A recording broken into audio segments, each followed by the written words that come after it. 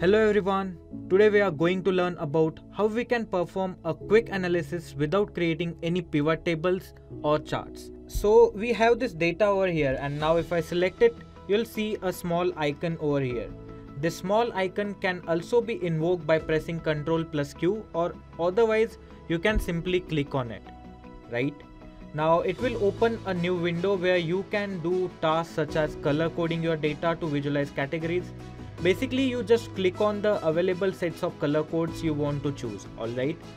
There are many of color codes available, as well as there are charts available too, from which you can get to know more information regarding your features. Not only that, but you can apply some of the formulas as well, where you can calculate sum, average, count, percentage total, etc.